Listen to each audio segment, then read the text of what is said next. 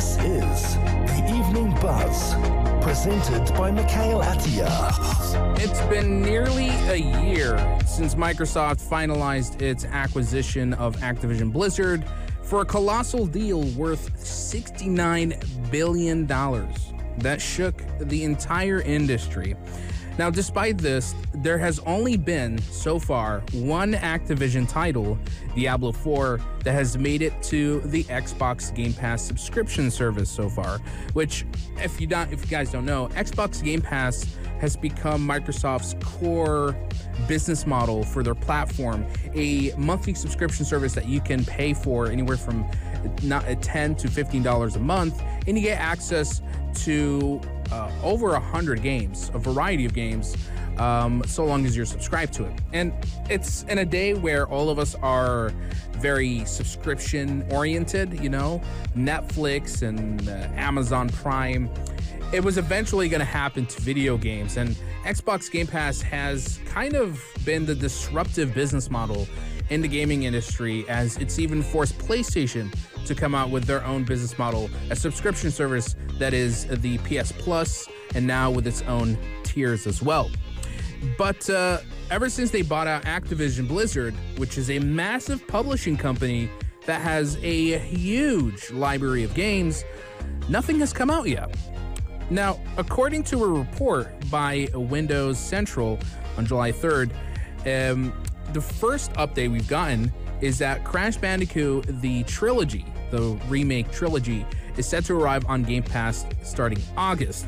So this trilogy, if you guys don't know, is a remake of the original 3 Crash Bandicoot games, and that's pretty much the only thing we know so far that's confirmed from them. There are rumors that there are other big Activision titles, such as Tony Hawk Pro Skater, Spyro, the trilogy, the remake trilogy, will be making its way to Game Pass. But why is this Microsoft's strategy? Why is it that they're just trickling Activision exclusive titles to the subscription service instead of just dumping it all at once? Because from what I remember, out of just personal memory, is when they acquired Bethesda Softworks, they basically put all of their titles, the Fallout, the Elder Scrolls, Wolfenstein, Doom, they put it all into Game Pass all at once. But I think maybe they learned a lesson from this, that putting all that much into a platform could not give the intended traction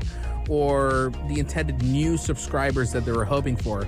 So I think doing a trickling sort of release is a little bit more viable, because that way every new game that comes into Game Pass can get a spotlight. You have to also understand that Game Pass is bringing in almost, I think, every month or two, or bi-monthly, they bring in other third-party titles as well, which also can steal the spotlight. So you have to imagine they have to try to balance the exclusive titles and the third-party titles all mushing and mashing together on a monthly basis, which I think is smart, and it gives room for new releases to be played by gamers. Because if you just pump in another, like, imagine all of a sudden you just put all of Activision's titles into Game Pass, which is anywhere from 50 to 100 new titles, you're going to overwhelm that platform.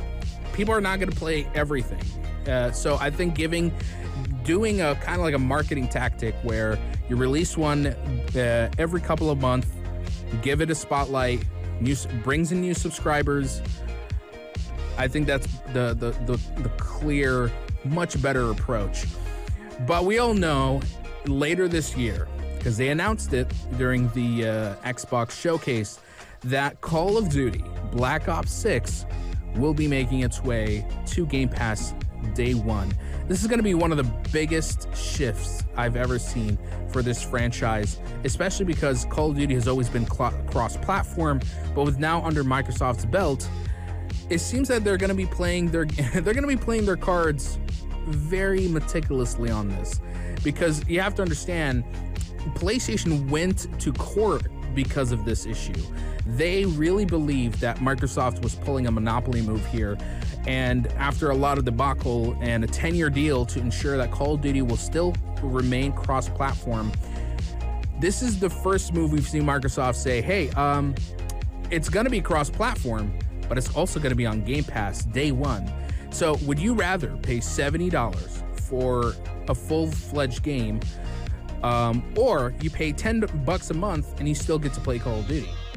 It's definitely an experiment. It's a testing phase for this franchise because no other Call of Duty title has yet to make it a Game Pass. So I think again, like I said, there's a trickling kind of strategy from Xbox here to ensure not every title makes it to the Game Pass subscription just yet. Give every release its moment, its spotlight, and let it be effective, let it be impactful. But you guys tell me what you think.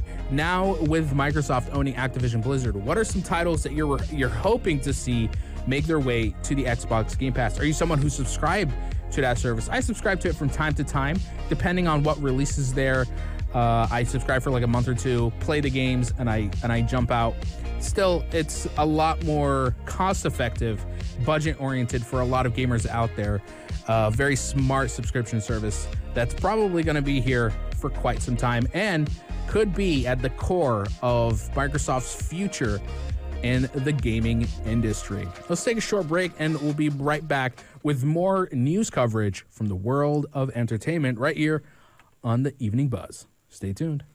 If you liked this episode of The Evening Buzz, drop a like and subscribe. Be sure to follow us on Instagram for all our daily updates and top stories.